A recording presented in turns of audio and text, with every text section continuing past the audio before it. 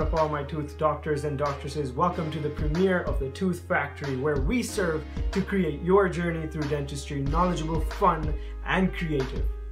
Are you having a hard time remembering those topics right before an exam?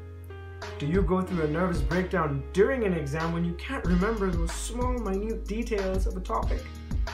Are you having a hard time, a difficult time, a challenging time trying to crack the National Dental Examination Board of Canada? Well, you're at the right spot at the right time. Here at the factory, we manufacture the following: short dental lessons, exam cracking topics, hard to remember subjects, the National Dental Examination Board preparations of Canada. And for bonus, we give out a free set of notes for you to print, keep, and read.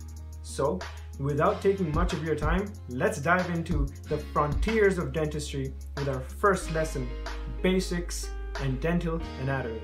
I hope you like it, learn lots, and keep brushing. Welcome to the Tooth Factory presents Basic Terms and Dental Anatomy, Episode 1. Let's start with the definitions today. What is a dentition? Dentitions are the arrangements of natural teeth or arrangements of artificial teeth, such as dentures. There are two, deciduous and permanent over a lifetime. Number 2, what is a dental arch? It is a part of the jaw which gives attachment to the roots of the teeth. Therefore, there are two jaws, upper and lower, or maxillary and mandibular. Number 3, what are quadrants? They are representing sections of one side of a jaw, either maxillary or mandibular, hence upper or lower, left and right. It is the geographic locations of teeth in the oral cavity. Number 3, what is the alveolar bone? Alveolar bones are the supporting structures of the teeth that locate a tooth's position in its socket secure. Let's speak of the surfaces of teeth.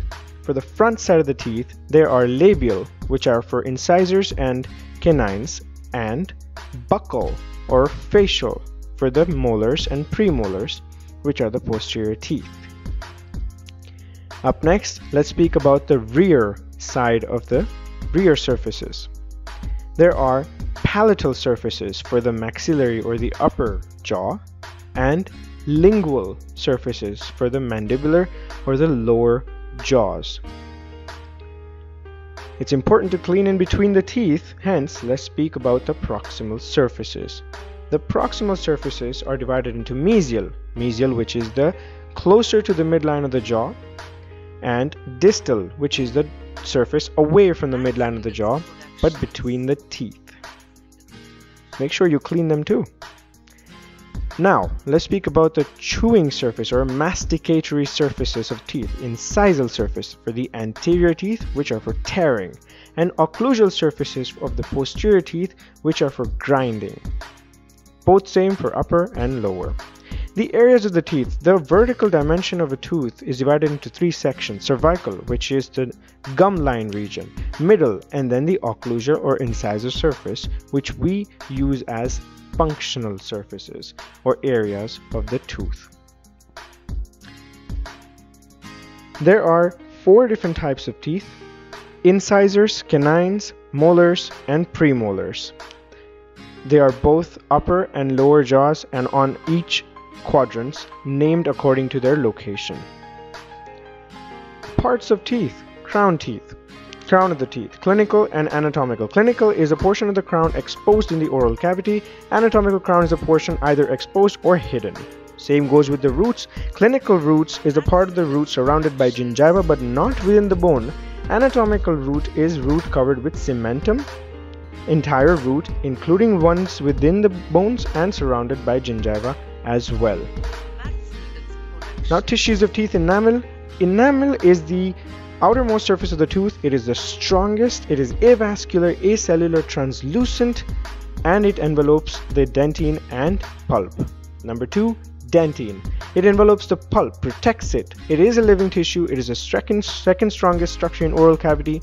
It is present in crown and root both, and it is responsible for sensitivity. Number 3, pulp. It is the home to the bloods and the nerves of the tooth. It is a nutrition provider. It is alive. It is existing in canals and chambers. Cementum, it is the enamel of the roots. It covers all dentine and pulp in the root, protects it, stays in the socket, and is attached to the socket by periodontal ligaments. It is both cellular and acellular. Well, thank you for listening, and here is a link below for you to derive the free notes package for today's topic. Thank you.